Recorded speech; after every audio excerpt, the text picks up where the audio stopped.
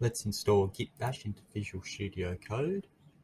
And to do this, we can go to git-sem.com, download it for our operating system. Here I'll download it for Windows. And Git Bash is an application for Microsoft Windows environments, which provides an emulation layer for Git command line experience. And Bash is commonly used on Linux, so if you're familiar with the Bash commands there, this is a great way to integrate it into the Visual Studio Code command line. So we'll go ahead and we'll just download that.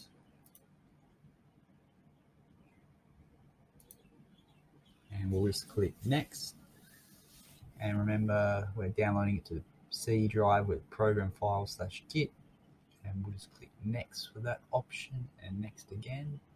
And we want to make Visual Studio Code the default editor in which we're using Git for, or Git Bash. So we'll click next.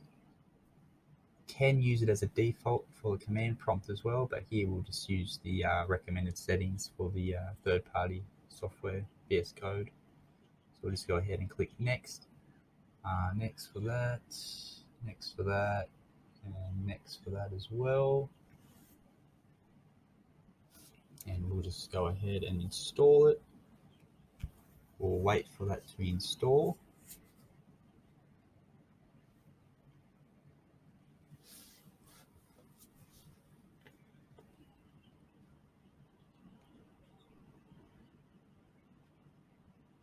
Okay, let's not view the release notes. Let's just go next.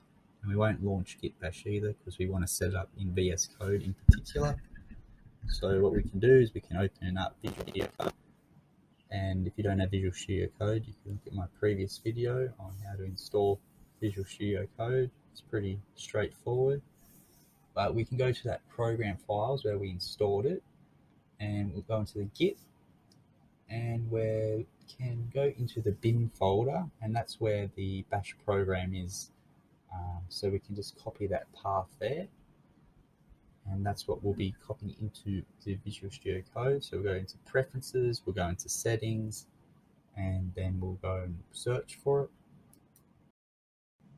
So to change the JSON file in the settings in Visual Studio Code, just take a look at the documentation, and we want to change the integrated terminal, the integrated shell.